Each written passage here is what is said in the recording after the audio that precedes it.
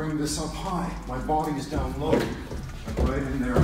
Nice, I really like that. In this video, Ramsey was asked by one of his viewers if capoeira is just a dance that is not applicable to fights in any way. By the way he moves, I assume he's been training capoeira for 2 to 5 years. Mielo de compasso is definitely a very dangerous kick. Let's see how he's going to set it up. I've already known one setup which is used when you go for 2 kicks to the same side, used by Marcus Aurelio.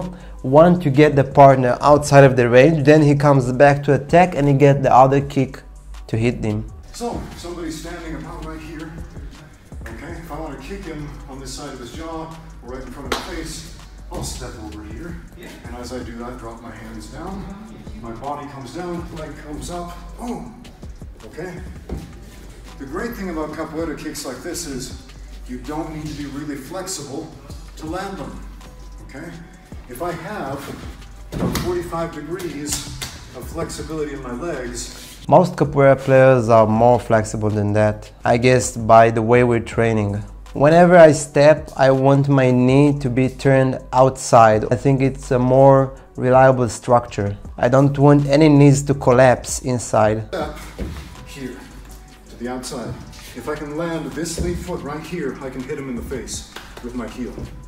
So I step, I drop, up, boom, right there. And follow through with your body weight. If I want to land on the other side, step, drop. If I can land right here, when this comes up, my foot should land. So he did a 180-degree step. I usually go for a diagonal step. That way I have the highest point of the kick right in front of me, aimed at the partner's face. About right there, up, over. One thing he does really well here is that he turns his foot sideways. That way the heel will reach the opponent first. Boom. Okay. Use some targets. Get like some Taekwondo paddles. These paddles are great. We use them a lot in trainings. If you never tried them, I really recommend you do. Techniques in sparring. So you go and hold down. Here we use the double mielo de compasso technique that I was talking about earlier. That one up right there, right?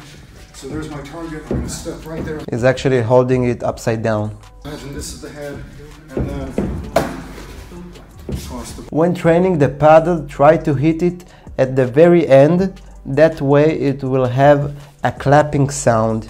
When it's like this, it's built out of 2 parts, and when you hit them at the end, they make a clapping sound. That way you know you did it right. Body there, one more time.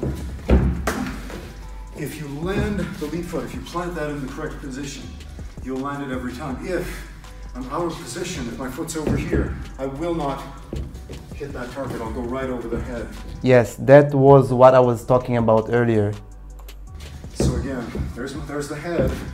This foot needs to be right there in relation to it. And then I'll get it with the heel. So we're in boxing range. I step over here. This seemed a little bit too close. If you're in boxing range, I think you need to be flexible in order to reach his head. I think the mielo de compasso is more of a mid-range attack. In order to get that heel up to the face. Another great use of this as a fake. What you can do if you're really close, instead of stepping forwards to kick, you can step backwards and kick the back leg. It comes with a level change, right? I bring this up high. My body is down low. I'm right in there. Nice, I really like that. Okay, so one more time, I'm out here. You don't have to do this. This, I believe, will be really unpredictable. Jinga in an MMA fight, in fact, I wouldn't necessarily recommend it. You know, telegraph that so he sees it coming, shoot him on that ankle kick. Okay, so without a partner, you can practice this in your shadow boxing. This is really nice. He said you should telegraph, you should show your partner that you're kicking up high, so you'll get the down low grab of the ankle. Fake up, attack down. Okay, the next move is the armada, or the arc kick. You can do this with a straight leg, with a spin, or with a chamber. I find the most effective way that I use this is with a chamber. So from a very close range, like about right here, like right in clinch range, even with a collar tie. Bring this up, boom, and I'm slamming the side of my shin into the side of the head. You can practice with your own hand right there. Okay, another way I like to use this is to get his guard up and away from the body. This doesn't seem as it works because he was too close. He had his knee in his face instead of his leg. I don't think it will cause much damage. Up high, boom, to get his guard up here. Okay, it might get him in the head, it might get him in the guard, but the objective is to scare him enough to get his arms up high. Boom, so I can follow through. Boom. As here comes again the same concept of faking up and kicking below. Okay, the next capoeira technique we're going to show is the hau, otherwise known as the cartwheel. Now this can be a kick. I have seen fights where people violently cartwheeled into the other guy. Oh my god, this is great. This is going to be interesting. Let's see how he uses the cartwheel as a fighting technique. Position, foot pretty much in the center of his guard. I'm going to place this hand next to his hip, this hand on his body. Okay? Now, it's very important to put your weight on his body and not on the mat.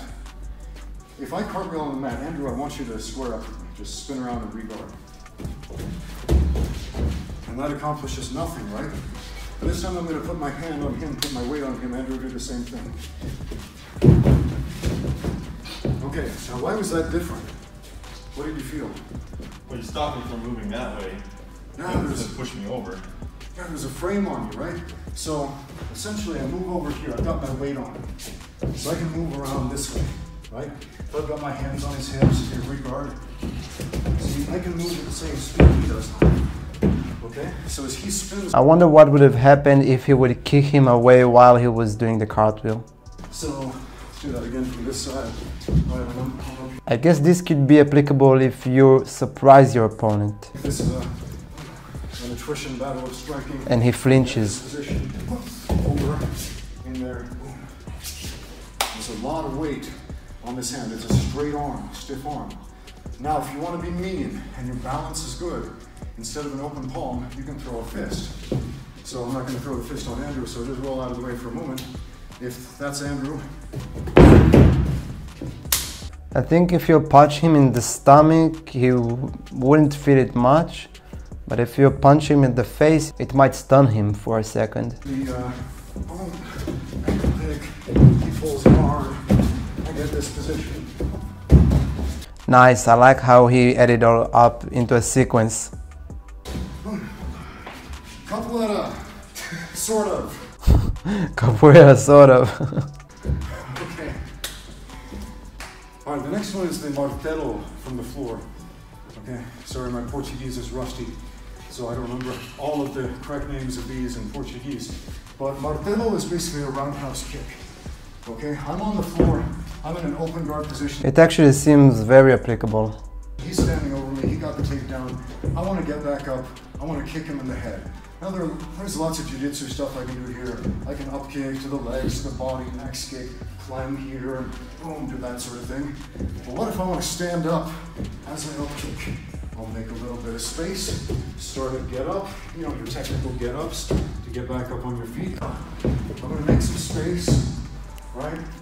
He's given me enough space where I can land the kick to his head.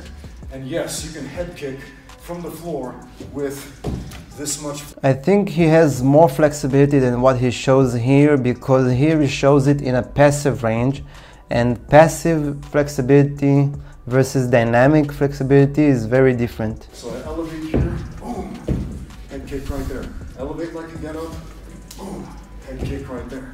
So there's his head, he's leaning over there. And I get up with that. So again, get up. This movement actually happened just a few weeks ago in UFC. One fighter was holding the other partner's leg as he was sitting, and he jumped over his leg and kicked him in the face. So I'll try to do this slowly. In fact, let's film that in slow motion. I recommend you chamber your leg, meaning you bend your knee, and then only when you need, you snap or you release the kick. That way I think it will be stronger. Andrew's not the most flexible guy in the world, but he's throwing head level kicks from the floor, right next to my head. So again, my Portuguese is rusty. I do not. I'm not sure this is the best movement you want to use in your fight. But it's a three-legged back kick. It's a three-post back kick. So if I do a quick retraction with a punch, he's still there. If I push him out of the way, it moves him. So if my goal is knock back power, lock out. So again, turn. This is a very important concept that I also teach my students. When they want to hit something, they need to aim over the thing. Let's say this is a person. If you're going to kick until here, you're not going to move it. You need to kick over here so you can keep on pushing it. If you watch practitioners of Capoeira, ANGOLA, or however you say that. Capoeira, ANGOLA. Extra African style, because it all originated in Africa. But you'll notice a lot of these guys grapple as well as all the fancy kicks. And you don't always see that in the more westernized version of Capoeira. So you might see in the Jinga, they're moving their hands like this. What is that position? Okay, we're moving from a squared up wrestling stance to a staggered stance. I've never seen anything like this being taught in Capoeira. The other guy's head, right, which is what we would want to do if we were going to shoot for the legs. If his head is under my head, underneath my head right there, posture unbroken, of course. Now he's got an advantage. He's got a lower center of gravity, right? So I want to get lower than him, right, so that I can sit out and get under. So a lot of basic wrestling, basic shadow wrestling, is incorporated in Capoeira movements. The hands, right, the stances. I've never seen any type of wrestling in Capoeira Angola. It's mostly used in Capoeira Regional when we use a takedown called Rastão, which is a double leg. As I see it, the Jinga is mostly to fake movements or to create an unpredictable pattern. That way your partner or opponent won't know what you're up for next. The weight of my upper body into my leg.